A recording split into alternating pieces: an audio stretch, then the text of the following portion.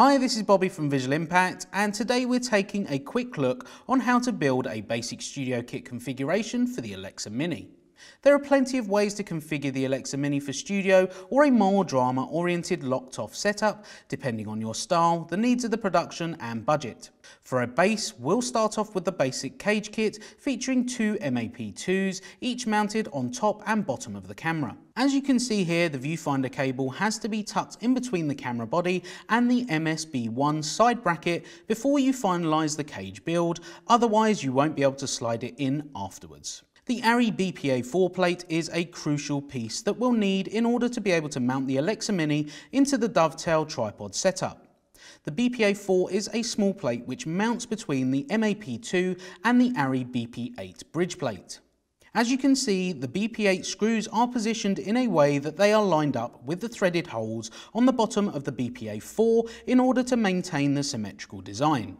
Using the BP8 bridge plate, we then proceed to slide the Alexa Mini onto the dovetail mounted on the tripod. Then we will need to start mounting the viewfinder.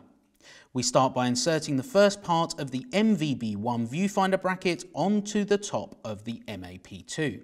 After removing the stopper at the end, we can slide the second part of the viewfinder bracket, which can be set up to accommodate the viewfinder to be mounted on either the left or the right side. The Alexa Mini viewfinder then slots in easily into the provided groove on the MVB1 bracket, with corresponding stopper at the bottom preventing the viewfinder from sliding out accidentally. At this stage, it's also a good idea to put the plug for the viewfinder cable into the viewfinder port at the back of the Alexa Mini by aligning the red indicator on the camera side with the red dot on the yellow end of the viewfinder cable. The wooden camera Alexa Mini distribution box slots into the 15mm bars, and the tightening knob on the side makes it easy to secure it into the bars. We then insert the larger 8-pin LEMO power cable into the power input of the camera, again by aligning the red dots. We then do the same with the 7-pin LEMO cable, which we have to insert into the EXT port of the camera. For this demo, we're using the V-mount version of the Alexa Mini D-Box by Wooden Camera and an IDX Duo C190 V-mount battery. Moving on to the lower part of the setup, we will need a couple of 19mm bars that are inserted into the BP8 bridge plate. Carefully remove the lens cap from the lens mount on the camera and cover the exposed sensor with the palm of your hand. The next step involves aligning the lens with the PL lens mount. It will only go in one way into the PL mount, and you'll also need to support the lens with one hand. Because of its size, you can expect a bit of a wiggle before locking the lens mount lever, but once you do so, the lens should be locked securely. Using a lens support on this type of large cine zoom lens is imperative, and we'd never advise you to use a lens without it. Before we insert the lens support, we have to insert the 19mm Preston swing arm. We have 3 of these which serve as a base for the lens motors. After the swing arms and lens support are inserted onto the 19mm bars, it's time to mount the matte box to the front of the lens. For this demo, we're using the ARRI MB18, but of course you can opt for any matte box of your choice as long as it fits your filter needs and the front of the lens. Mounting the Preston lens motors on the top part of the swing arms is quite easy, as the swing arm has a 15mm opening at the top to accommodate the motor.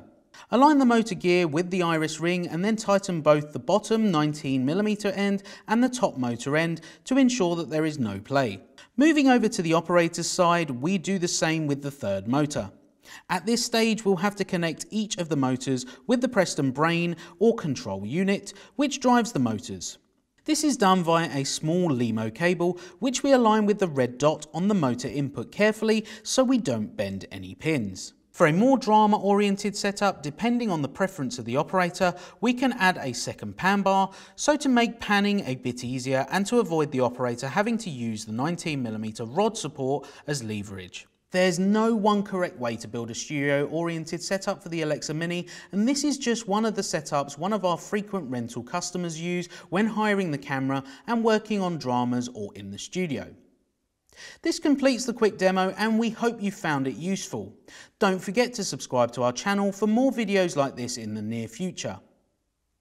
As an ARRI authorised camera dealer, we'd be more than happy to assist you with all your ARRI production needs, whether for hire or purchase. Do get in touch on 0208 977 1222 or visit us on the website at www.visuals.co.uk.